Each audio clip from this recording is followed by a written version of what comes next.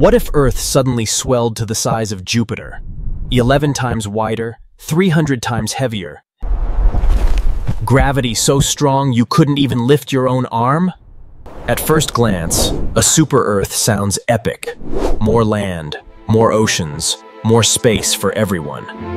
But that's where the dream ends. Gravity would crush skyscrapers flat and pull the atmosphere so tight it'd turn toxic.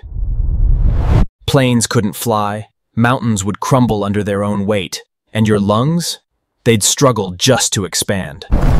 Days would slow to nearly 30 hours, while volcanic activity would rage non-stop as the planet's core cooks under insane pressure. Oceans might boil near the equator and freeze solid at the poles, creating weather chaos beyond comprehension.